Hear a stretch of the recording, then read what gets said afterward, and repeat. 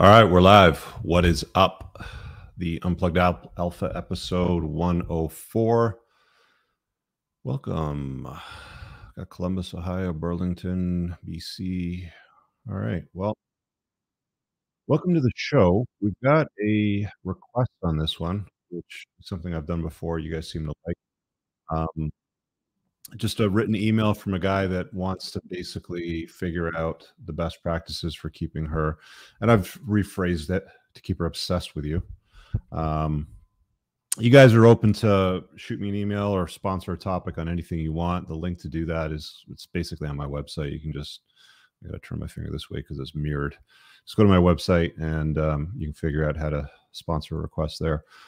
We'll hop right into this because I think this is a great one. I'm gonna in all chat just drop the reminder for you guys to come over and join us on YouTube. That is where the join link for the Q&A segment will be pinned to the top of the live chat. You only get it during the live chat, so come on over and watch from there and hit like while you're at it and subscribe to the channel. Let's get right into this. And I'll drop the link to call in just a little bit, but let me just read this first before I get into the feedback. So it's in the description below.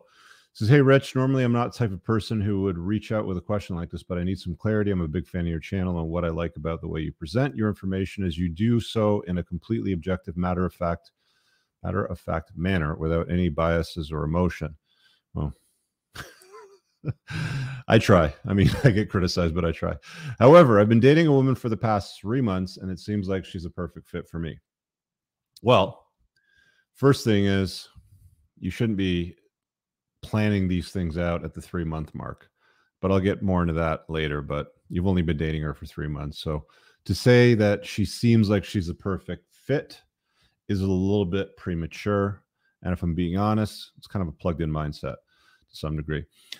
This is something that has not only ever happened to me before, but I never expected it would happen at all. I'm 36, she's 31. And both of us know we never want to have children, and we're on the same page with you've known this chick for 3 months, and you already both know that neither one of you ever in your entire lifespan want to have kids. You see where I'm going with this? And we're on the same page with regards to pretty much every aspect of life, including hobbies, political views, ambitions, personal tastes, etc. It feels like, I'll do this in quotations, it feels like, not I think, I've talked about this many times, we're starting this paragraph here with the feels, which is a feminine start to anything. But again, I just point to the facts, guys. You know, that's all I do. This feels like she's the right person at the right time. See, let me just stop there for a sec. A lot of the times when people are like, this feels like the right person at the right time, it's like manifesting something. Like they think that this is a message from somebody or some signal or sign or something, and it's, you know, the right time, and she has to be the right one. And I don't really like that starting point. I don't like a lot of the starting points in what I'm reading here so far. Anyway, like most people, I've had crushes, felt infatuation, and I've experienced sexual urges, but this is something completely different. Whenever we spend time together, it's always great conversation, great sex, and an overall comfort level I've never felt. Something every dude has said dozens of times over within the first 3 months of dating a chick.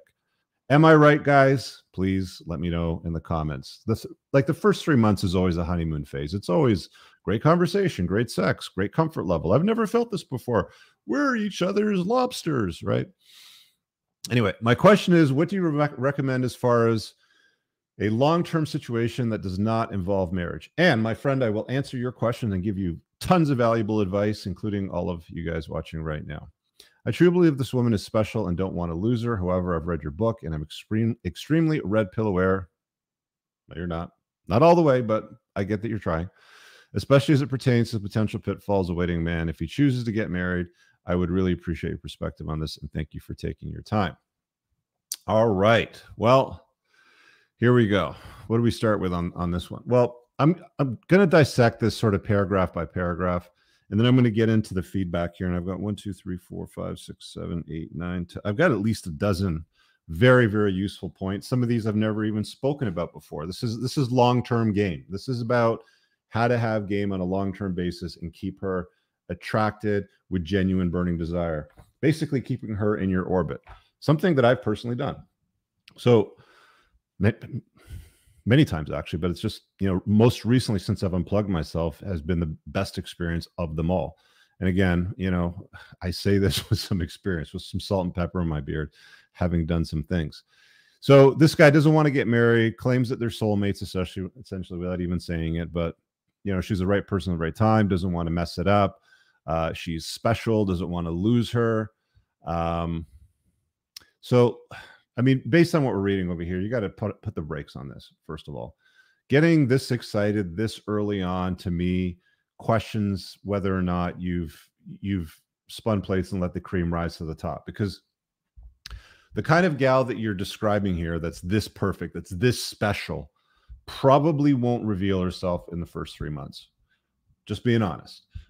She's the kind of gal that needs to come to you. And I've said this many, many times, and I didn't hear you talk about this here in your little email to me, but she's the kind of girl that you're spinning plates, dating a bunch of women simultaneously in a non-monogamous fashion. You're doing your thing. And then this gal over here comes to you and says, hey, Rich, I dig your vibe. Don't want to share you. I want to claim you. Where do we stand? I want to build something serious with you. I don't want to see anybody else. Other guys are invisible to me, blah, blah, blah. Like some sort of soundbite or some sort of narrative like that. I'm not hearing this. I'm hearing she's my girlfriend in 3 months and she's a perfect fit and she's special. And how do I not screw this up, Rich? Well, you're already starting to screw it up by feeling this infatuated, right? You've said, like most people, I've had crushes, felt infatuation, I've experienced sexual urges, but this is something completely different. Is it? Is it really? Or is it just something that actually feels good? And the other thing, too, that you got to remember is what you're describing here, like most people, I've had crushes, infatuation, experienced sexual urges, but this is something completely different. She just gets me is usually what follows up after this. And trust me, I've had hundreds of private calls with guys that tell me this exact same story. She just gets me. She's perfect. It's completely different. I've never seen anything like this before in my entire life. This is brand new at 36. Never seen it ever. If you've never seen anything like this ever in your entire life, and this is only happening just now, one thing I would caution you to consider is that there are these women, these chameleons, these actors, if you will. Some people call them borderline. Some people call them narcissistic. I'm not here to diagnose personality disorders, and let's be honest, none of us are really qualified to do that. But if she's crazy, it should become obvious within months. Not saying 3 months, within months, 6, 7, 8 months, that sort of timeline. Have you vetted her against my 21 red flags? Does she have daddy issues? Is she a feminist? Does she associate with the unhappy and lucky? Does she try to compete with you? Does she keep men from her past around? Is she poor with money? Is she violent? Does she have extreme jealousy? Is she a party girl? Is she covered in tattoos and piercing? Does she have a big notch count? Is she a single mom? Does she seek validation? Is she a sugar baby or has been in the past? Is she a pathological liar? Baby rabies, hissy fits, all that, right? Here, I'm just going to put this because I know there's some new people to the channel, but let me put the banner at the bottom because you need to get on my email list if you're not. To get the 21 red flags, it's absolutely free. Is she any of those things? And I can tell you, within 3 months, it's nearly impossible to identify all of these red flags. A pathological liar will not reveal themselves within 3 months. It's not likely. Like anybody with a personality disorder that relies on these sorts of behaviors won't reveal themselves. So that's the first thing, is put the brakes on it and chill the fuck out, dude. Let's see what she's made of. Travel with her, apply some stress to the relationship. What does she do when you travel and the luggage gets lost? Does she lose her shit and yell at the airline? Or does she say, Rich, let's just go to the store and get it a couple of bikinis. We'll be fine for a few days until it shows up. This is how you test something on a long-term basis to see what she's made of. You just can't throw all caution to the wind and just say she's perfect and she's special, because we've all had a special sort of girl in our life in the past who turned out to be batshit crazy. Right? So slow down. What kind of experience do you have? The way you're writing this, I'm guessing you don't have a ton of experience dealing with women on a long-term basis. But that's the first thing that I would say is chill the fuck out. Now, I'll go to my talking points here in a second. Before I do, let me grab the invite link for you guys watching this on the YouTubes. and I'll pin that to the top. So if you have a question on this show, call in and ask a question. You can do so. There's a StreamYard link. It is free to call in, but it is live, so you will be on the channel. So just make sure you have a good question, or if you have a disagreement, you have a better way to solve a problem that I've talked about before. Well, let's hear your solution. I've said many times, if you disagree with something that I say and you've got better solutions, happy to have that conversation. All right, so my talking points, my notes, if you will, on how to keep her obsessed with you. Because again, that's really what the point of this guy's post is. I'm kind of taking a few steps ahead of him and saying this is what is going to be the most useful, because I think he's really rushing into this, all excited. She's special. It's a big surprise that things are going this well. And basically saying, how do I not fuck this up? And I'll tell you how you don't fuck this up. So in no particular order, I've got a whole bunch of them on here, and I'll go through as many as I can in the first 45 minutes or so before I start taking questions. But queue up if you have a question. First note I have is be irreplaceable. If you are her best option, if you're her hypergamous best option, she looks at you every day, she says, this guy is unbelievable. What a phenomenal dude. I couldn't possibly do any better. Other men approach her, she ignores them. Like, this is the ideal situation that you're basically describing. You want other guys to be invisible, and you want her to be infatuated with you. You need to be irreplaceable. If she thinks that there's hundreds, thousands, hundreds of thousands, millions of other guys out there that are better than you or equivalent to you, then you're replaceable very easily. So you want to be an irreplaceable object in her life. How do you do that? Be the best version of yourself, right? I'll talk about a lot of those things that kind of fall into play and sort of toe the line with that notion. But being a competent, exceptional man, if you're average, you're boring, right? I've said this many times, you can do anything to women today except bore them. They hate that shit. They don't like anything that's predictable. They like excitement. It is what it is. Again, I'll get into more of those points in a second. The other thing that I would say is some absence is very good for a situation like this. I think one of the big mistakes that guys make is they rush right into, let's be together all of the time. Hey, what are you doing Monday night, babe? Cool, you get together. Hey, what are you doing Tuesday night, babe? Cool, you get together. By Wednesday, Thursday, she's probably not that enthusiastic about spending time either as she was on Monday. Just being honest, right? So Dr. Orion Taraban did a video called Give Her the Gift of Your Absence, one of his older ones. And, I had him on my channel for Playing in the Wind. I totally agree with it. It's like absence does make the heart grow fonder. Being constantly available, responding to her text messages immediately. When she says jump, you say how high. When she says she wants to see you one night, you're always there to see her. You have to be somewhat distant, somewhat unavailable, somewhat absent in her life. I'll tell you this right now. I know very, very few married people that are exceptionally happy or are in long-term relationships that are exceptionally happy. But the common denominator in every single long-term relationship, and I know lots of married couples that have split up, fight, hate each other, call each other names, disparage each other, sometimes in front of each other, sometimes behind their backs. I know lots of people that are together that don't really like one another. The only ones that I know that really like one another over a long period of time, like they are obsessed, is when they spend time apart. So spending time apart is good for the relationship. Give her the gift of your absence. I've said this many times before. The most successful marriage that I know is a good friend of mine who ended up traveling a lot during the course of his entrepreneur career, 25 years. Was probably home around a week and a half, tops a month. And the rest of the time, he was busy with the business. That pursuit of excellence, that chase of excellence, let her stay at home, raise the kids. He did his thing with the business, and it worked out real well. And they're still infatuated with each other 25, 30 years later now, almost. I think it is, actually, to be honest with you, because I know their kids are outside of university. You get the point. Don't always be around. Scarcity equals value, okay? If you're around all the time, you're not scarce. There's no value. You have to be somewhat scarce. So consider that. Be strong, fit, lethal. I don't know how many fucking times I got to say this, guys, but I'm going to keep saying it. A lot of guys that ask me for advice, book me on consults. I see them on Zoom calls. I see them calling on my shows, but I'm a high value guy. But it's like, yeah, but you're fat. I'm just going to say it. Look, if you're not in shape, if you're not physically fit, if you've read my book, which everybody always starts, I've read your book, it's been helpful, blah, blah, blah, then why don't you have the 1.62 golden ratio? Why are you asking me about shit that doesn't matter if I can see 3 chins on you? Okay. This seems so basic to me, and it is something that so many guys just completely screw up entirely.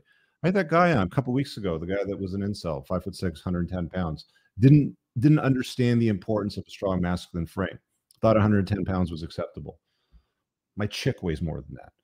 Like, being fit and strong and lethal to some degree are skills that are useful to you as you navigate the world. You're walking down the street, and I'm walking down the street.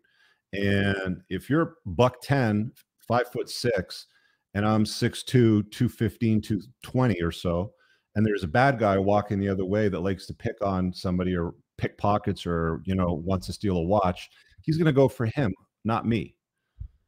Being fit, strong, and lethal matters. Knowing how to fight is helpful. Having some sort of combat skills is helpful, but at least don't look like a skinny schlep or a fat pig. Get your health in order. It's not just for women. It's for you. It's for your own health later on down the road and for your life. Just women happen to like that.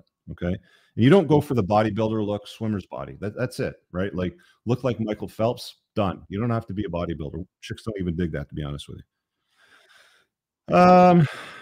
Let's cover be a gentleman and an asshole at the same time. It has to be said. Women like a gentleman, but they also like an asshole. Hold the door open for her when she's all dressed up. You're going into the restaurant. Pull out her chair, sit her down, help her put her jacket on, help her take her jacket off. That kind of stuff that a gentleman does. You can also be a little bit of an asshole too. There's an old saying in the UK that I used to hear when I lived over there. To keep her around, you've got to be a little bit mean to have her being keen on you, right? If you want her sweet on you, you're going to have to be mean if you want her keen. So don't be a nice guy. Be a kind man, be a gentleman, but don't be a nice guy. Don't be a pushover. If you want to know what that means, there's a book called No More Mr. Nice Guy. Dr. Robert Glover wrote it. Good read. I've recommended it a million times. If you haven't read it, it's worth checking out. I make some references to it in my book. Basically, the TLDR version of it is don't be a nice guy, but be a kind man, right? If you want to dive down the rabbit hole to understand what all that means, you can go do the work and read that book. What should we do? Let's do the significance of captivation. So being significant matters, right? Look, there's no way around it. Women like significant guys. They stick around guys that are significant in the world, that are compelling, that are captivating, that have something going on. I've talked about this before. There's loads of super successful guys that have had 2, 3 exits. And, by that, like, I mean, like 7, 8-figure exits out of their business, made a ton of money, are retired, semi-retired sort of thing.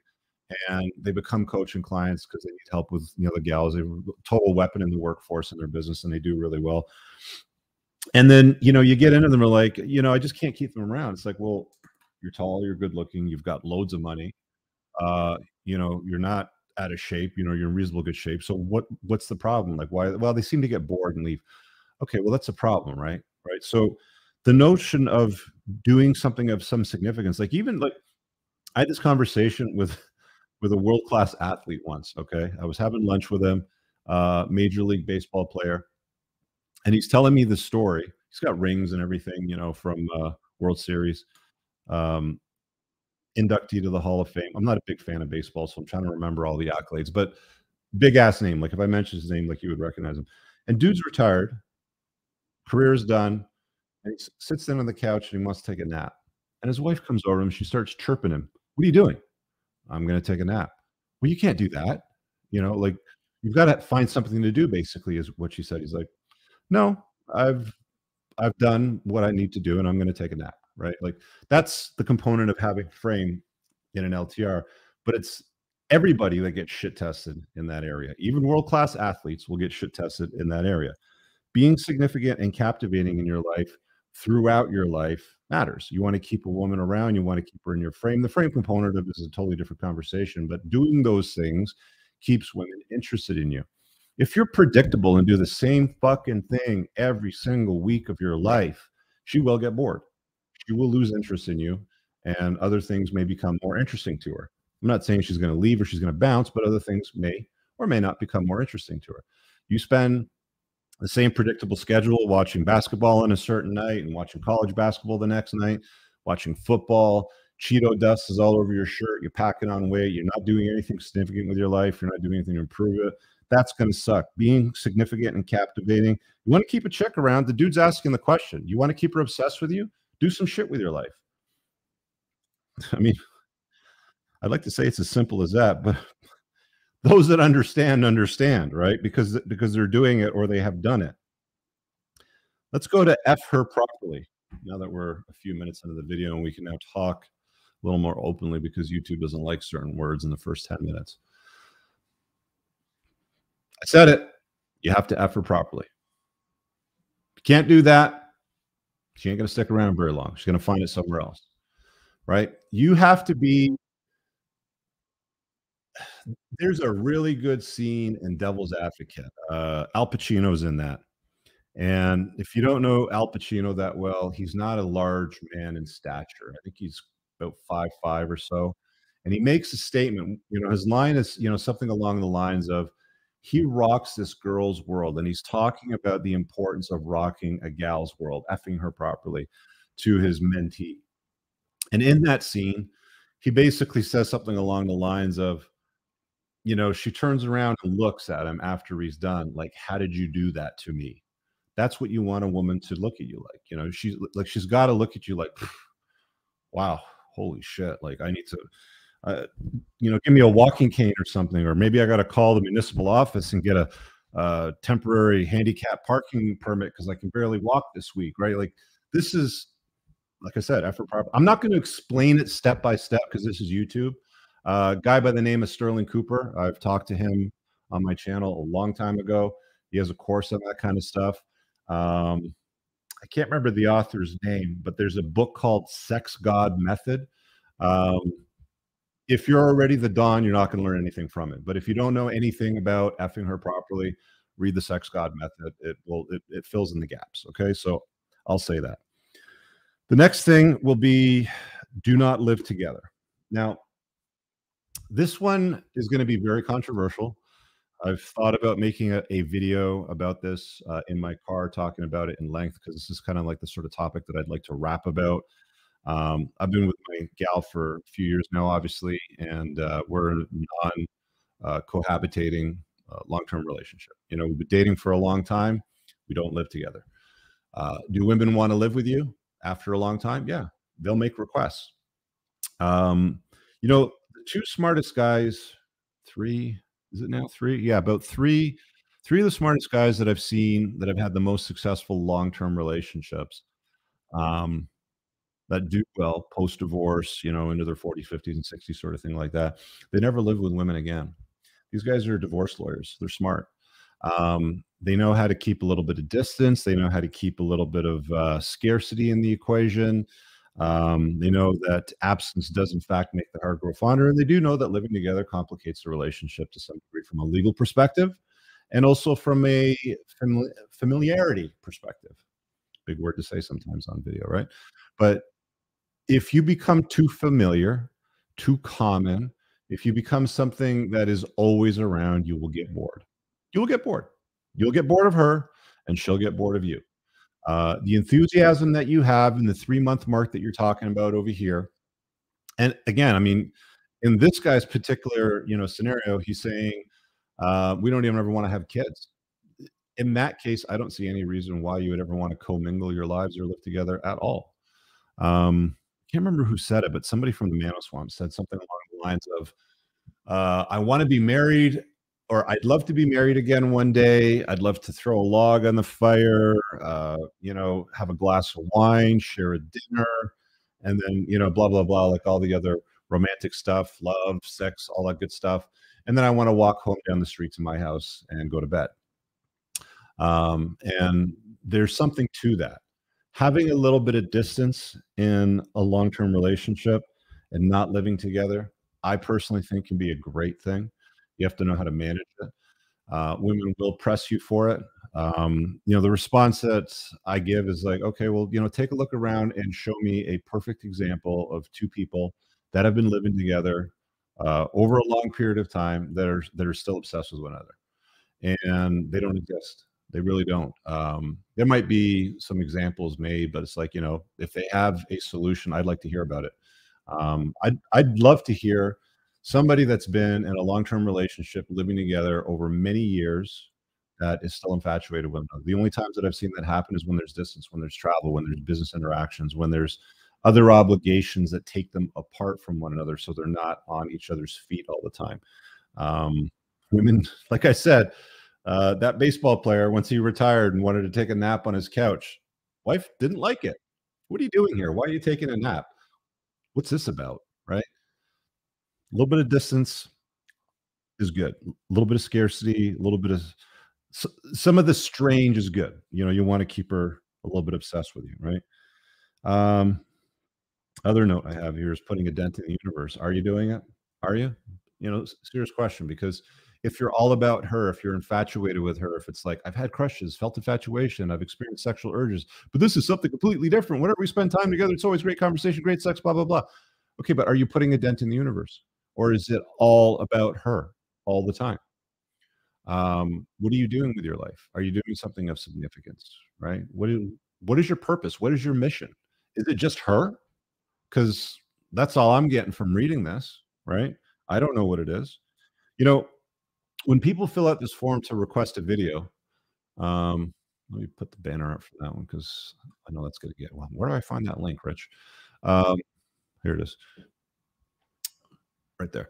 When people fill out that form to request a video, they do their little email, and then there's a section at the bottom that says, "Well, link your socials so I can take a look into your life."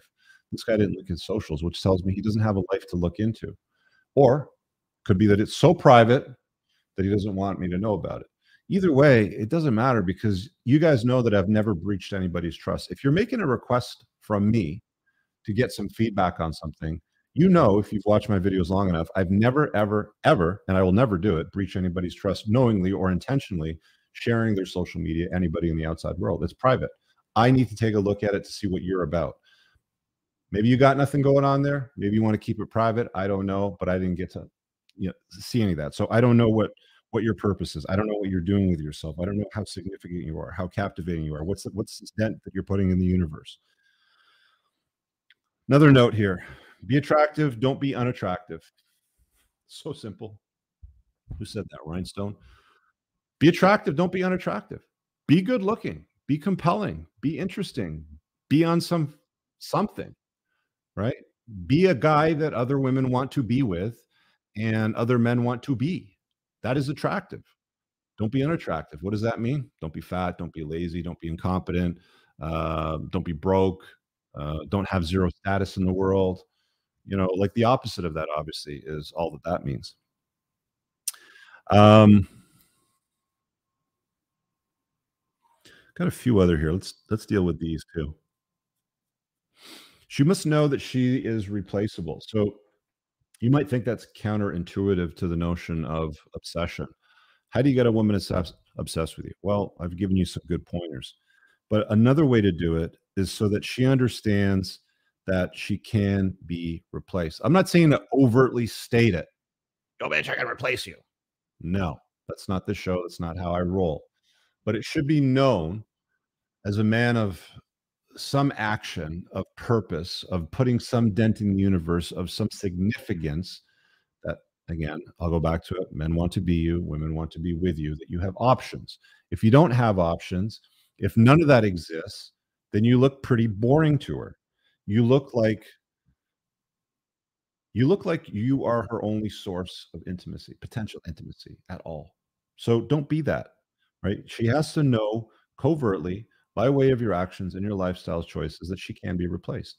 Don't go on and on. You see these dorks on social media. It's her birthday, it's Valentine's Day, it's Mother's Day, it's a wedding anniversary, and every single frickin' post is the dork praising her, putting her up on a pedestal. "I'd be nothing without you. You're my blah, blah, blah, rainbow, sunshines, and butterflies, my stars, my moon," all this stuff. And the funny thing is when you click through over to his social media or over to her social media on like an anniversary, for example, there's no mention of him. It's her and her girlfriends with wine glasses on the beach on her last girls' trip away. And, his is like a picture of the entire family. You see what I'm getting at here, right? Like, you have to be a guy of some significance. You have to be of some competence, of some interest in the world. The other thing that really matters too is she has to understand that she's got first dibs to you, but doesn't own you. So I don't think that's anything that you can communicate. I mean, you don't want to have to get to the point where you have to communicate it overtly.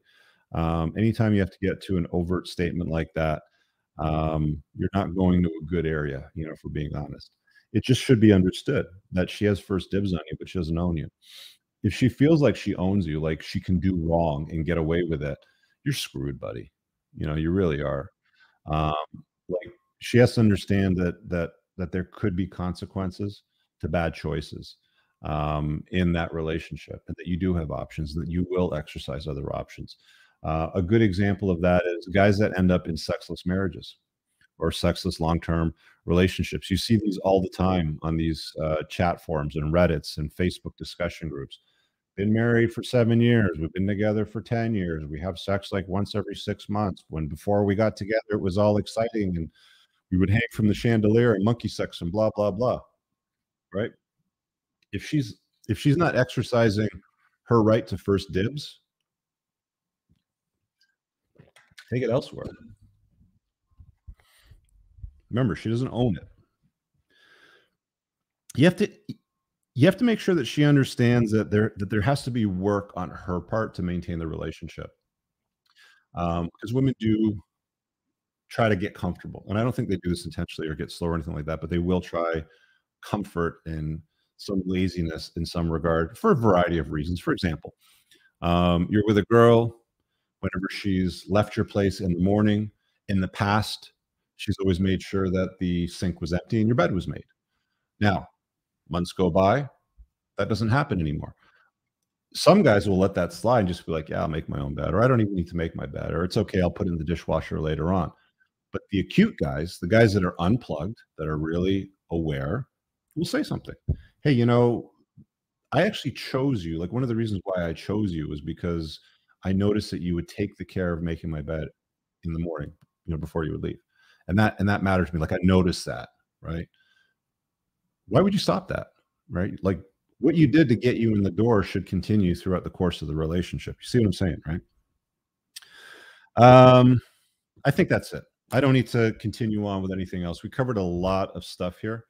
Um, the link to hop on in and do the Q&A segment is pinned at the top of the YouTube. And here, I'll grab the link. Again, head over to YouTube. If you're watching this on the Twitter, the Twitches, the Facebooks of the world, whatever, hit that link and go over to YouTube and hit StreamYard, which is pinned at the top. It says call in and ask a question. You want to ask me a question about tonight's topic, anything outside of this, or you have a disagreement, you have a better solution to something I've talked about. Let's hear what you got. Let's run the ad reel, and we'll hop into the Q&A segment in just a second. Let's, what is it, about a minute and a half? Here we go.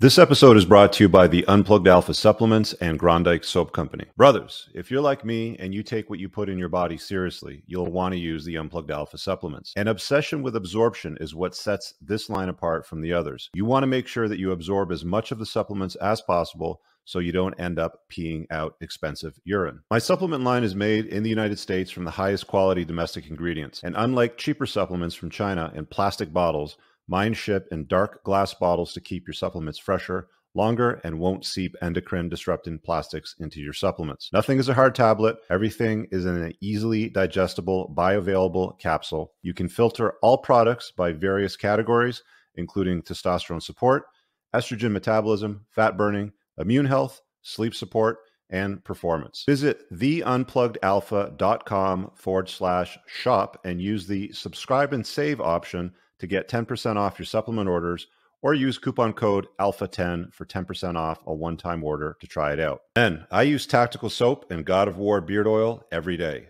Tactical Soap is a handmade product made in the United States from ingredients you can actually pronounce, not conventional endocrine-lowering toiletry chemicals. Both the soap and the beard oils are infused with bioidentical pheromones that are designed by a clinical psychologist and pheromone expert to maximize attractiveness to the opposite sex. Go visit coopersoap.com and get 10% off your order today. Guys, check out my website at richcooper.ca for more information on booking me for coaching, my community, my courses, and a whole bunch more. You can also find all the useful links pinned below in the top YouTube comment of all my videos. Now let's get on with the show.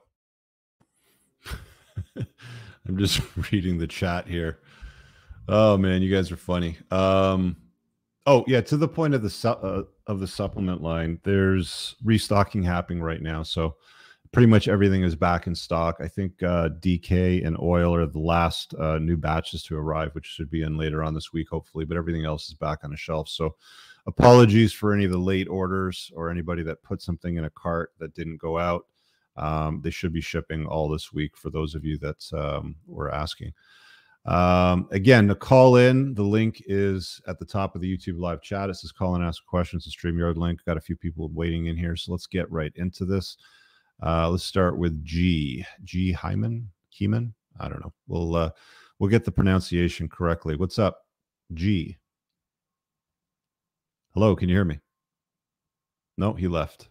Okay, well, you can come back and click that link, and we'll have that conversation. Let's try Willem then. He's got. He says he has an interesting question. All right, okay. Hey, Rich. I see you have your nice tailored shirt again. I want to quickly play you on the. I've put my very short video. Can you see it maybe? Or you can play it. It's 20 seconds, and I would very much be interested in your thoughts. Can you you have to hit the present button at the very bottom there.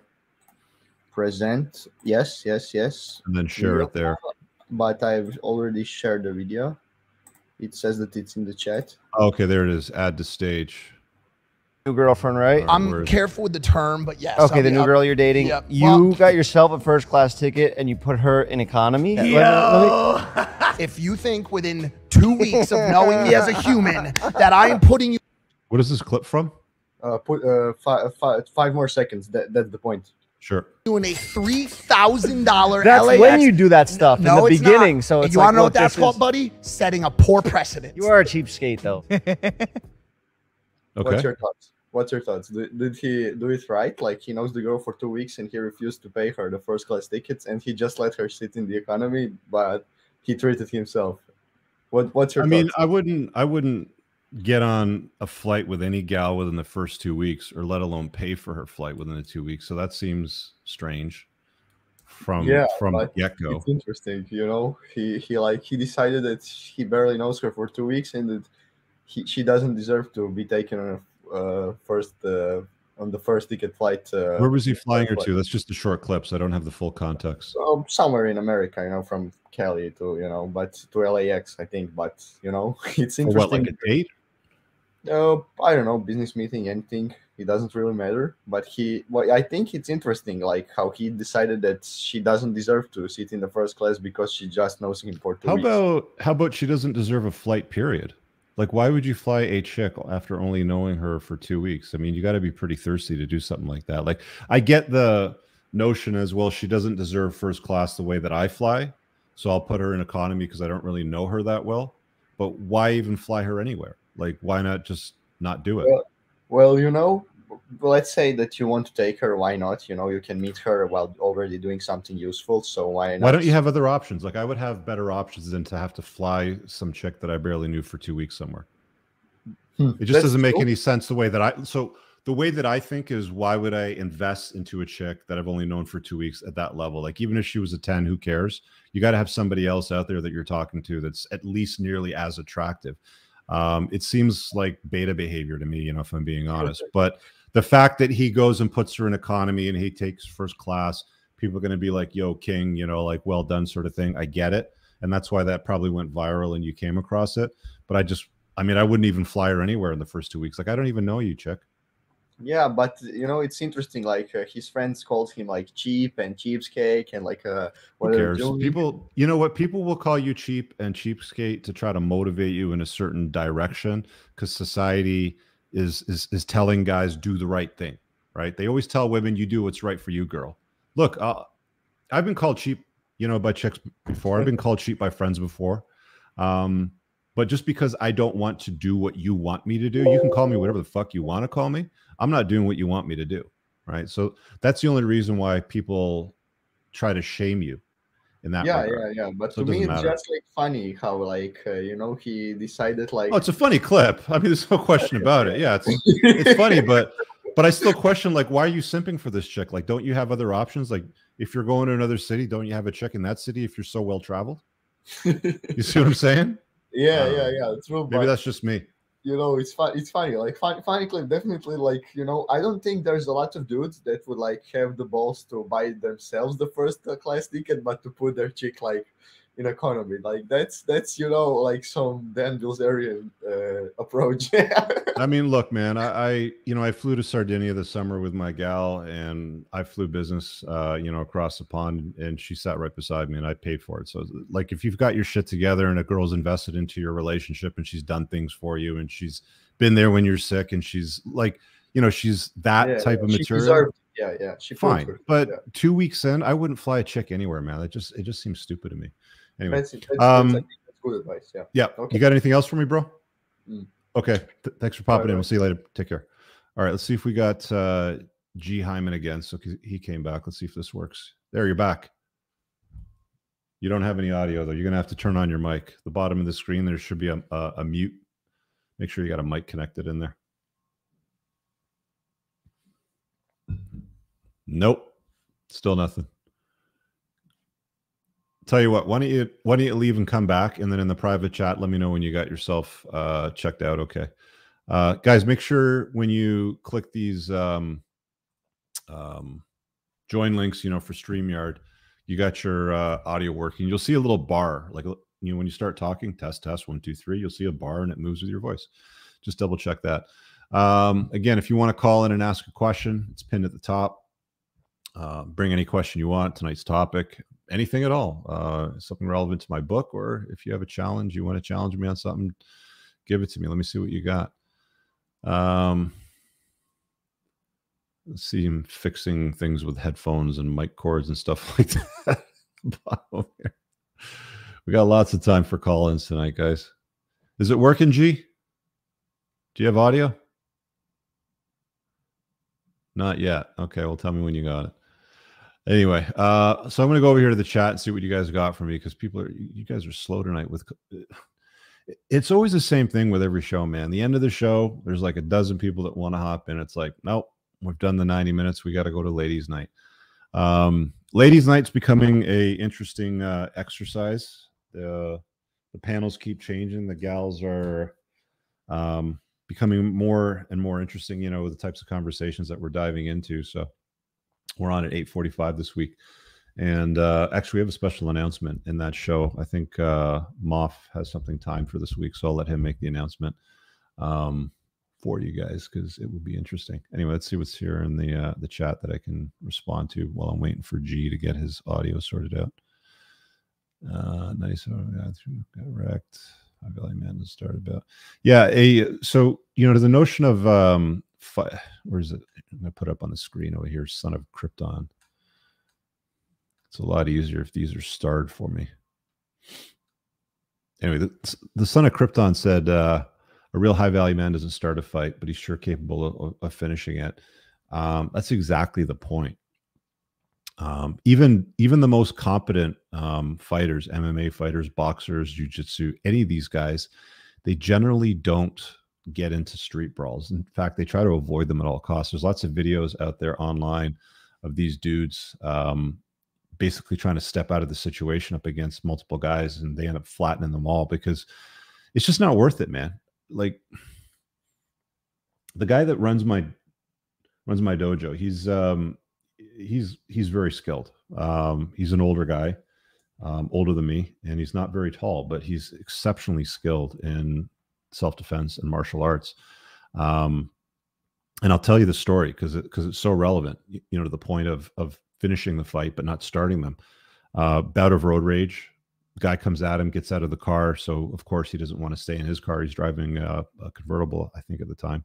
Gets out of it, so he's in a good position, because you don't want to be defenseless, sitting in a car with a top down sort of thing. Who knows what the guy's coming at you with? Anyway, the guy pulled out a knife and started swiping at him, and he didn't have a weapon on him. He doesn't carry a weapon. I mean, you're not supposed to carry a weapon in Canada. Like, anything that you do in that regard can be severely detrimental if you have to go to court. Ends up getting massive cut down his arm because he had to block. And long story short, he ended up beating the living crap out of the guy, like to within inches of his life. And the only thing that got him out of jail time, because the other side wanted to prosecute him for beating him senseless, was the fact that he had a long gash down his arm with multiple stitches. It's just not worth it. You should always try to leave a confrontational situation like that, but it's not always possible. So fighting is a skill that you should have anyway. Looks like George is back. Let's see if his audio is back on. Can you hear me? Now we're good. Sorry about that. I apologize. Breaking off with a girlfriend. What's happening, man? So I'm trying to unplug myself. Basically, made some good progress this first year, I guess. Started around the first of the year, set a goal to ask a new chick on a date every week. Had horrible success the first 3 months, and then went on a date with this chick, and we I actually didn't like her that much at first, but she kept bugging me. She wanted to hang out, and so I kept hanging out with her. I've dated a couple chicks, went on a couple dates with a couple other chicks since being with this one, but mostly consistently with this one. I guess, when do you know? Because I don't have a lot of options outside of this, and I think I need to break things off with this girl because she's not really adding or complementing my life. But I don't. Why is she a drain? What is she doing that's making her a drain on your life? I'm very fit, active. She's kind of lethargic. When we first started hanging out, she said she was really active and loved to do things. But we went up for a little mountain getaway a couple weeks ago. We went on a hike and she rolled her ankle, and I know everybody says that's fucked up. She rolled her ankle walking. Yeah, I know. Well, okay. Yes, she did, and so she's not out of shape. She doesn't walk that often. No, and she started crying, and it was I didn't really know what to say, and then I kind of brushed it off. It's just whatever, maybe she tripped. It's people make mistakes, but I went on a bike ride with her a couple weeks ago, rode with her the whole time. It was an out and back route. And then at the turnaround point, I kind of just left her in the dust, just kicked up my cadence, started to pedal, have fun. But I every so often look back, and I stopped at a checkpoint and waited for her to catch up. And she says to me, the first thing she says, you don't have to make this a race. And I was just well, I'm not really trying to race. I'm just trying to have fun. And I kind of brushed it off. And then 30 minutes later, I was hey, I think that was really frustrated me how you said that. I feel you're nagging me. And then we had loose plans to go to dinner last week. And then she I forget what happened. She did something that pissed me off, and I just kind of ignored her for a couple hours. She flaked on you? Did she flake on me? Yeah. No, I actually flaked on her. I went and dropped off some paperwork to one of my employees and said oh, so you're running your own business? Yeah. I've called in before. I have my own HVAC business. Cool. So basically, question for you. So if she's out of shape, why did you go out with her? Not a lot of options to begin with, and it was Where'd you meet her? We met online. So you tell me you're gonna roast me, dude. Okay, go. Blind date. We matched on dating app, and I saw blind. You didn't have a photograph of her before you went out? Oh, she actually looked good in the photos. I'll say that. Well, they always look good in the photos. Exactly, they do. Was there like older photo, like 5 years older, 30 pounds lighter? Like, what are we dealing with here? Yeah, there was some of that. Yeah, I don't think it was to okay. that So she degree. catfished you. Or Yeah, fat fished you. it's not the worst one I've ever had for sure. I mean, yeah, but you got fat fish though, right? I mean, she lied about what she looked like. Yeah, and she actually looked pretty good when we met up, but like it's Yeah. been about 4 months now, and she's definitely like dropped off. And I've confronted her about it and told her, and that's why she started riding a bike. She went and got a bike, so she is like trying to work on these things. Can I just get some frame around what we're dealing with here? Like, what's her height and weight roughly? She's probably like 5'8", 140, 150. No, she's not 5'8". She's probably like 5'6", 140, 150. But not fit, you're saying? Like she's more flabby. Yeah. And when we first met, she was like just a little bit flabby, and now it's just like gotten worse. Yeah. And yeah, these are like things that you can't fix. Like, how old is she? 25. Yeah, I don't recommend guys try to fix any of this stuff, like especially in her 20s. It's like, look, man, like women are usually their most beautiful, their most like the hottest a chick is ever going to be 22, 23 years old, right? I can go back in my yearbook and I can look at any gal that might show up on Facebook that I went to high school with, and she looks way better in her high school graduation photograph than she does today, right? Like this is as good as it gets. Yeah. So if you're dealing with a chick in her early 20s and she's like, or she doesn't really like blow your hair back, she's kind of like average or average-ish or whatever, she's, not really looking like what you like, don't even bother, dude. Like save your time for your hobbies, for your interests, for, building a brotherhood, friendships, and date, whenever you can, but don't waste your time on because it's like, and just gets worse. Dude, it just gets so much worse. You're telling me exactly what I was hoping to hear. Thank you. I appreciate it.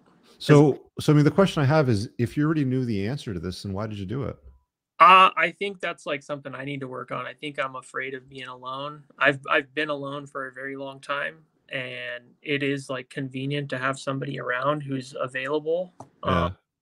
But it's getting to a point where it's like the juice isn't worth the squeeze anymore. And I mean, it was nice because like I was on such a dry streak for like, I think I didn't have sex for like a year prior to that. Where do you live? Like in what part of the States?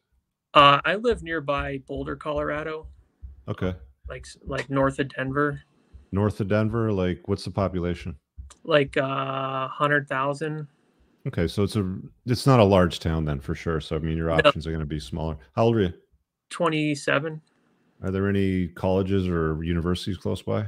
Yeah, University of Boulder is or CU Boulder is like 20 minutes. I work up there pretty often. Yeah. Yeah. Why don't you date those gals? They're a little bit younger. They're probably a little fitter. They got something going on. I have always seemed to deter girls like that. I'm not like higher educated. I'm self-employed. I have my own business, but it seemed like my whole life, like I just never got a lot of attention from those girls. When I was younger, I was I was super skinny, kind of a nerd. I played soccer. Like here in America, I mean, what do you do for a living again? You said you're an HVAC? Yeah, I started my own business like 3 years ago. And what do? You like install these units? You sell them? Service, install, repair, maintenance. Yeah, mostly residential, but I'm trying to transition to commercial. My dad owns a commercial company here, and he wants me to take it over. What do you pay yourself annually? Last year I'm like 55 is what I made last year. Oh, you should be paying yourself a lot more after 3 years if you're running the thing and you got employees. Yeah, but with like how I set my taxes up, I don't claim a whole lot. So you're running most of it through the business?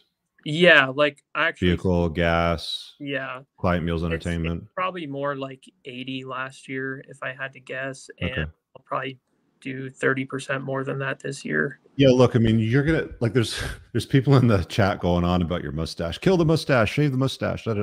We'll deal with the look in a second. The school chicks that think that they're better than you because you're blue collared and you do HVAC sort of work.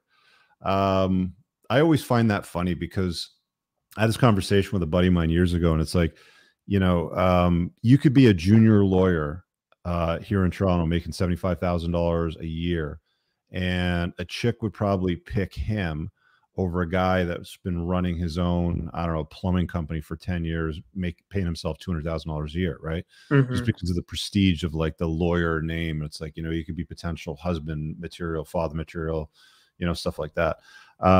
There's some women that put a lot of weight in education and degrees and, you know, stuff like that.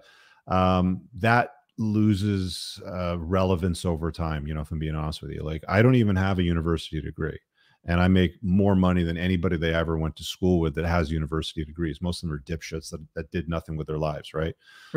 So it doesn't have a lot of relevance as time goes on. When you're in your 20s, you might get some pushback. Just ignore those chicks. Oh, okay, you think you're special? Fine, you know, go fuck yourself with your, you know, liberal arts degree, painting, basket weaving underwater, whatever it happens to be. It doesn't matter. It's not relevant. You want to choose women that are choosing you. The relevance to the people talking about a look in the comment section right now about killing the mustache and, you know, getting a look sort of thing. I don't know that, like, I don't know what's up with the mustache. Like, is that the best that you can grow? Oh yeah, man, I can't grow facial hair. Shave it then. Yeah. Like if it's not filling in, then it looks like weak game, right? I mean, if you're going to grow a mustache and you need something solid. I just trying something new. Yeah, fine.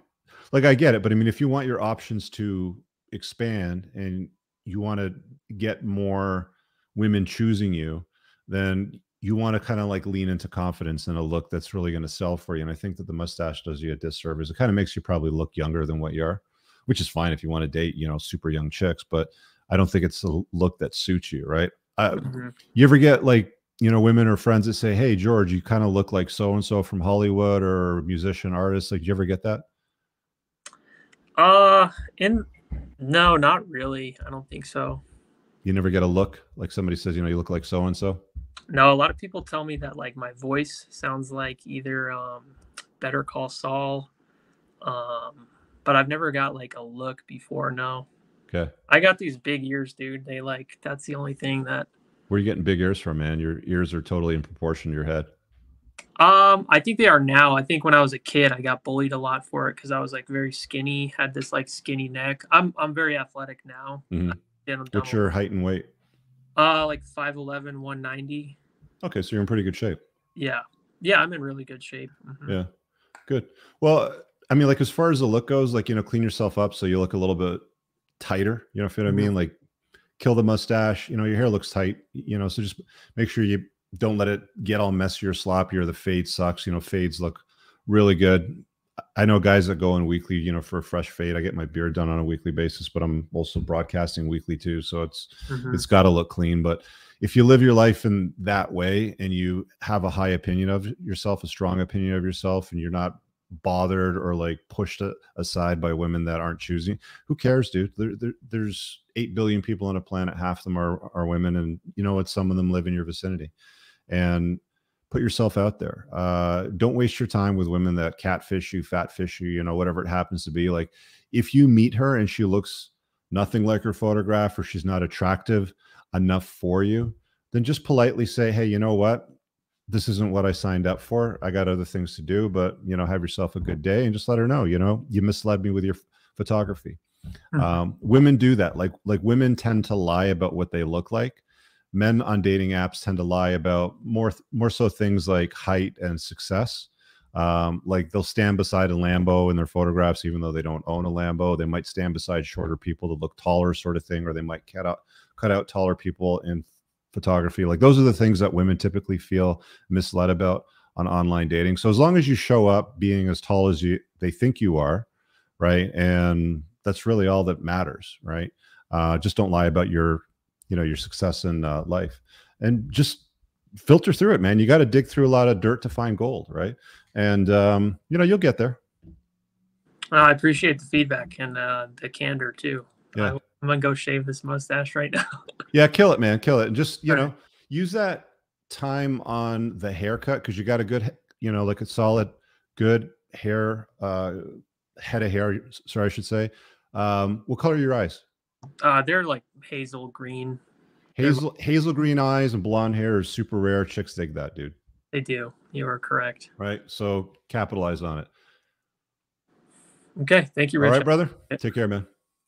Yeah, guys don't understand the power of like a look and the confidence aspect of it and really cleaning themselves up. It's like, um, you know, building a strong masculine body, you know, having a nice haircut, getting rid of shitty features that don't complement your facial structure, like a bad mustache or like what are those neck beards that, you know, some of the guys have. You know what I'm talking about. All right, let's see what we got here. Guys, again, the call-in link, the StreamYard link is at the top of the YouTubes. Click it, join it, and get on in on it. We got Wahlberger around tonight. Let's see what he's got for us. What's up, man?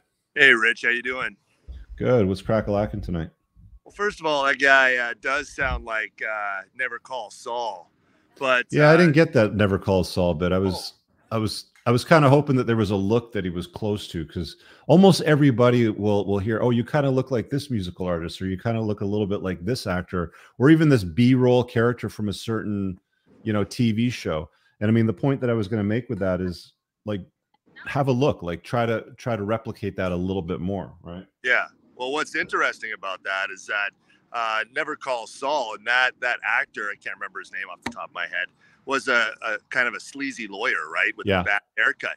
But there's also another movie that he should say that he looks called Nobody, where he absolutely kicks the shit out of everyone.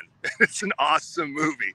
So if people say he sounds like him, say he's the dude from Nobody, because that's the angle he should take, right? Like that dude's a good looking guy, man. Like, guys got to stop self-deprecating themselves to death and roll at it, man. He's got his own business. Come on, give me a fucking break. You're doing all right. You're doing all right. Don't let some woman. What do you got for me tonight, man? Yeah. Anyway, from last week, you were talking about some issues in regards to court situations and such. Situations, family law. We had John on. Yeah. And one thing I wanted to talk, because I've been in it and I'm currently going through it. Definitely, as we've discussed in the past, I was beta-tized by a million cuts, shall we say, and was never married, but we share a child together and going through the whole custody scenario. And the fact of the matter now today, Rich, the courts are so full that they've put in means to make it easier on people. And if fathers take advantage of it, then it makes it much easier on them. So I was lucky because I got a friend who's a lawyer who said, you know what, I'm not even going to represent you, but go in to the court, go search out the duty counsel. Duty counsel is generally put into place now, just as kind of someone who can talk to you as a lawyer, but they will deal with you and give you some direct advice. And then not only that is that you get familiar with the court, so you're not afraid of it. There's nothing to be afraid of if you go in there with good faith and confidence. So if you go in, one of the things that I would recommend guys do, and I talk about this in my course on divorce and how to plan for it, and you know, all the strategies that you're going to deal with, is read case law.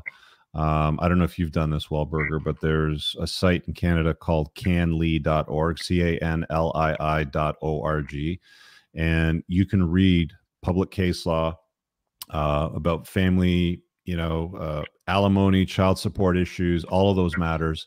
And certain keywords will pop up, right? Like if you're dealing with something like parental alienation, like that's a keyword. Like you can search on CanLII for any cases that contain parental alienation. And then you can read what defense, what prosecution, you know, what the judge says, any evidence that's like, you can read the entire thing, what happened that day, and you can use it to your own benefit. Even if you have a lawyer and you're dealing with a difficult divorce, I would still recommend reading case law, because what else are you going to do with your time? Like, you're dealing with the most difficult bullshit in your entire life that you have, like you have to deal with it. So you can't stick your head in the dirt and try to ignore it. I don't think that you can completely 100% rely on your lawyer for stuff like this, because they just basically deal with the fundamentals of divorce. They don't understand the intricacies of your life, of her life, anything back in that, any useful information that may have been presented in somebody else's case that can now be applied to yours as well, right? So I think that reading case law is one of the biggest advantages that you can have if you're going through a divorce, for sure. Yeah. Well, some of the best advice that you've given too is saying, go in and sit in on a family law situation. Go sit in there in court and let what happens. Right. do that before you get married, so you know what you're getting 100%. But get familiar with what it is. I know it sounds weird, but go in there to check it out, to get familiar with your surroundings, and then go talk to a duty counsel. It's free, and they will. Are they paralegals or are they lawyers? They're lawyers. They're lawyers, but what's happening is that because students? No, they're full-fledged lawyers put in there by the court because they're so packed. They want to get people out of court and doing agreements individually and quickly because the family law is so packed. So they've done a few things and created duty counsel, which are on premises at all times. Yeah. And now they're doing something called judicial dispute resolutions, a JDR. So when you actually go into court, because I haven't paid a dime for a lawyer, I've gone in there, requested a JDR, and so a judge actually has a dispute resolution over the phone generally, whereas between or online between you and the other person trying to resolve this situation, right? Mm-hmm. So they're trying to keep it out of the courts as much as possible. And the thing is that women do tend to get all the more argumentative. So they actually vilify themselves through this process in many ways. It's just generally what happens. So the court is putting into practice these JDRs and as well child support dispute resolutions as well. So then that's where they have accountants that are available to the court where you can take your documentation and apply that, give that to them. So then they will then calculate the child support and you don't have to go and spend a ton of money on lawyers, drain yourself because you're doing all that work. They're trying to streamline it to make it easier. But the thing is that a lot of times when you get in there, if you are in there with good faith and can present yourself and feel comfortable, you're going to look heads and tails ahead of everybody else. Mm-hmm. And then you don't have to be so afraid of it. And what has happened, I mean, in my case, and in many cases, women tend to backbite. They tend to name call, and they can't even help themselves even in front of a judge. So in some cases, they're going to vilify themselves and you come off looking better and it ends up being a better situation for you. If you give somebody enough rope, they'll hang themselves. And I think that what you basically just said there is family courts give women lots of opportunities to do that. You have to play the game though. How many months have you been going through this process? I've been going through this process. Well, my son is 6 now. We were apart when he was 2. So it's just 4 years. Yeah. So a number of years. So basically why is it taking 4 years? Yeah, 4 years. And so basically, why is it taking 4 years? Why? It's taking 4 years because she likes to be in court. She likes to contest things. I'm paying the child support. We share him on the face of it very, very well. It's just a way to be difficult, I think. And the fact of the matter is it's coming off in the way that she communicates to the counselors, to the judges, and so forth. She will name call me literally in court in front of a judge. And name call you how? Like call you what? She'll call me a narcissist or some of these things, and they hear these terms so much that they can see past that though. Like they're not stupid. They do, and so literally I sit there in court and say, like, because I have to acknowledge that I'm hearing it. I don't want to come off as I'm just some idiot that doesn't hear these names coming across. So I'm like, Your Honor, do you hear this? And literally he'll say, I don't even want to get into this, right? Like just like a average person would do, because again, they can't help themselves from saying such rude things, even in front of I'm confused though. So what is the benefit of her wasting time and money going to court for something that she's not going to win? Like, why is she contesting these things? Like 4 years is a long time to keep going to court for something. It's not adding up. Well, there's the thing that she's been pushing too is that that, because I run my own business and I have also worked for other companies at the same time. And she contests that I'm hiding revenue, which I'm not. So she's trying to squeeze you for a little bit more money. Right, right. But the fact of the matter is that the situation that we're in and sharing our son during the practical situation of everything is great. Right. But I mean, like for 4 years though, she's been taking you back to court to try to squeeze a little bit more money out of you. Yeah, and there's no new money there. No. So why is she continuing on this path for 4 years? That's what I don't understand. Being argumentative. I mean, Rich, some women like to just fight. And the thing is, but there comes a point where they realize that it's wasting their time and money, especially. Yeah, but she doesn't have a lawyer either. So really what ends up happening is that we're both going in there. We're there for, say, a morning, right? So it's usually a morning session that we're booked in for. And then so it's about 4 or 5 hours every 3 months. We got to go in there and make an appearance. She will say things. I will, mostly it's Barb's coming at me. And I'm more than happy to say, listen, we're sharing our son very well. He's a happy, growing young boy. And the fact of the matter, as time proceeds, does she work? She's been a perpetual student for, now what is it? Well, a little bit longer, probably 6 years, about as old as her son. So she's been a student for 6 years since your kid was born. You're the one that works. You're the one that's paying the bills. You're paying her child support, but are you paying her alimony as well? No, because we weren't married. Okay, so you're just paying her child support. So what's her other source of income? She says that there's grants and such that she's getting for her education. So you know what she needs? She needs to get laid, dude. She needs to find a new dude that will become the center of her attention. You should offer to take your son more often and be like, hey, I'm going to take him camping this weekend or something like that, and give her some free time so she can go out and find some loser to keep her busy. Oh no, she's, you know what? She's well accommodated there. That's the thing. She's good. I know the person she's with. I'm well aware of who it is. Look, man, I'll tell you something. A buddy of mine used to get calls and bugged all the time from his ex-wife. And you know what he used to say to her? What's the matter? Is Bill not banging you properly? Why are you still bothering me? And eventually she got the message and left him alone. Yeah. I mean, like I said, there isn't, the main thing is that she's thinking there's more money in the pot, and there just simply isn't. And the irony to it is that it should be obvious after 4 years that there isn't, though. You see what I'm saying, though, right? Like something's missing. Like if she's continuing down this path, like after 4 years to get something that doesn't exist, like it should be obvious at this point. Anybody with half a brain, even somebody that's borderline retarded, would understand with like an 80 IQ that there's nothing, like you can't get blood out of a stone, right?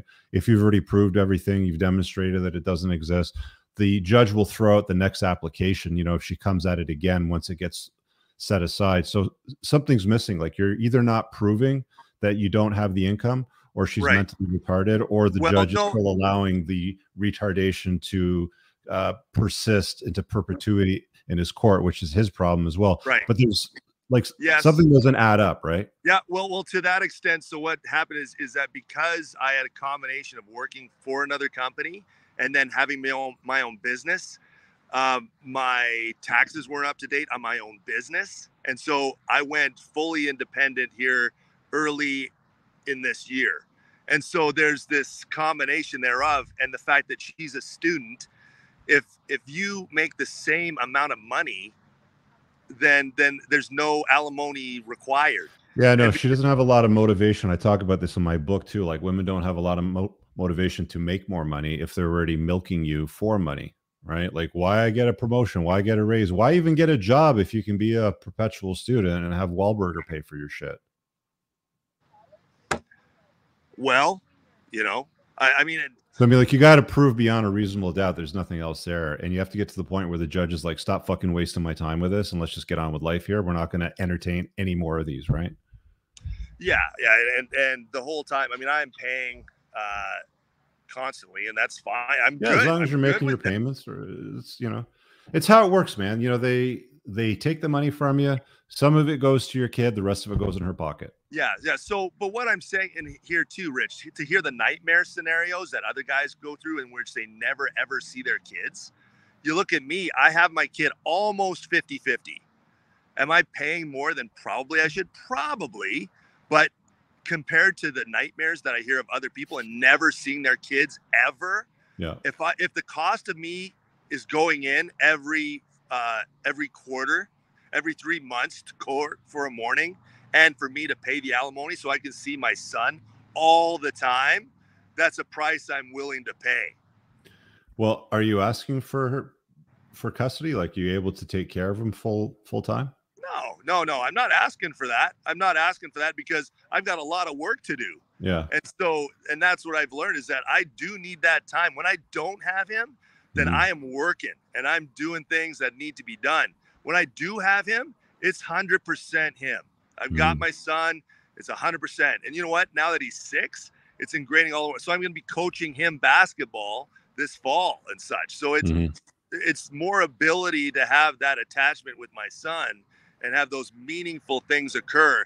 And it's because I've been able to keep this going in this regard so we can have that consistent scenario. And I want to rob time from his mother. I mean, I think it's good essentially to have 50-50 if you can. Yeah, I think the kid should have good access to both parents. Where it becomes problematic is where she's got the kid all the time and you get like every other weekend, something like that. Something very basic. and that doesn't happen. That doesn't happen. So we've shared. Yeah, just make sure you spend your time showing him what a man is, what a man does. He'll come to start to realize the reality of the trivial bickering that you and his mom are having right now as he gets old. He probably notices it now, for being honest, because he's 6. Yes. So like the thing that dads don't understand when your kids are 5, 6, 7, whatever it happens to be, is time flies. Time moves really, really, really fast. Really and does. You'll get a Facebook memory in 6 years, 7 years time when he's like 12, 13 years old, and you'll be like, damn, he was small then. And like don't waste those years, don't waste those hours, don't waste those days. Put it into them. Do the best you can with mom, with the bullshit. Hopefully at some point, you can prove that she's the unreasonable one and the judge sees that, and you've proved beyond doubt that there's no extra money hiding somewhere. There's not a pot of gold at the end of the rainbow that you dug a hole for, and you'll be fine. Well, and even if there is some issues there, one thing that dads have got to understand, because you'll be told that you're not worth much, because I've heard that, that comes your way. Yeah. And the fact of the matter is you are not replaceable. You are irreplaceable. You need to be in your kid's life. Yeah. So don't listen to that nonsense. Anyone saying that you don't matter and that they should just be with the mother and it's better. That's pure garbage. Yeah. The courts don't want to hear that anymore. They've heard that enough. Yeah. Yeah. You need to plug forward, get familiar with the court system, and settle yourself in for a ride. Because, and like you just said, as he gets older, especially when it's a son, he's going to realize, if you're being a man, what a good situation he's got going with a great dad. And so that's going to pay off in spades. Perfect. All right, man. We'll talk to you soon. Thanks, bro. Take care. Difficult situations, man. These things exist. People don't, you know what? I'll say this, before we wrap up, because we do have to get wrapping up. You probably know a guy right now, a friend, a brother, a cousin, a coworker, colleague, whatever it happens to be, and he's going through a divorce, a breakup, something shitty's going on in his life. Shoot him a quick text message. Maybe you haven't talked to him in a week, 2 weeks, a month, or something like that. Shoot him a quick text message. Hey, Bill, how's everything going? I know you're struggling or, going through a tough time right now. Just check in on one of your boys. At least if you can take anything out of this live show tonight, out of this cast, check in on your boys and make sure they're okay, because a lot of guys suffer in silence. They don't think that anybody wants to hear them. They don't think that there's any solution, that there's nowhere where their voice can be heard. And if you give them that, it can make a world of difference in a guy's life that's going through some bullshit, because, hey, life is bullshit. It's tough.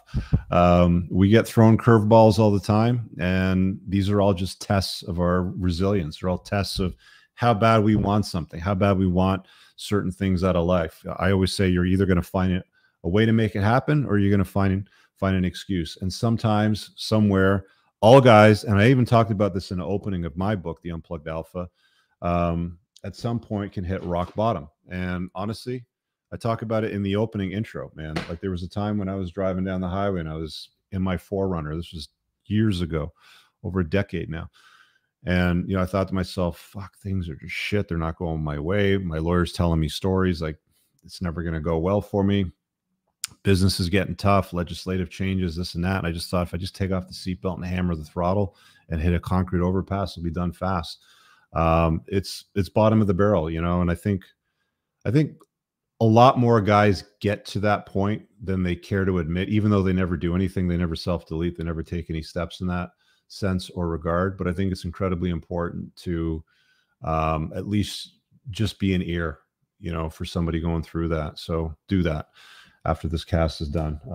There's probably somebody that, you know, just, hey man, how's everything going? You know, is there anything you need? Anything. You know, they just want to know that somebody actually gives a fuck, because a lot of the times guys get to the point where it's just like, nobody cares.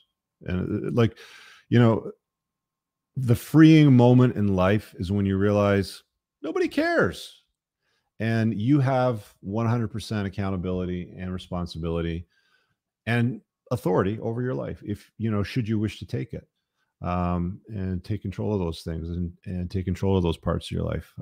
But it's tough. So anyway, that being said, I'm going to wrap up the show, take a quick break. We're back on in like 15 minutes with Moff. Got a ladies' night panel lined up, slightly different conversations, similar sort of topics. We'll see where it goes. Seems like a cool panel tonight. So we'll see you guys very, very soon. I got to take this banner down, and let's roll the outro, and we'll be back in a second. All right, guys, if you enjoyed that podcast, make sure you visit my website at richcooper.ca to learn more about my courses, my book, The Unplugged Alpha, community, or booking me for private coaching. Also, if you are a Canadian with $15,000 or more of credit card debt, and what you are doing right now isn't paying off the balances, then visit totaldebtfreedom.ca and hit get a free quote to see if you qualify to settle your credit card debt for less than you owe today over the next 48 months. Make sure you check out the top pinned comment on YouTube for all the links mentioned during the show.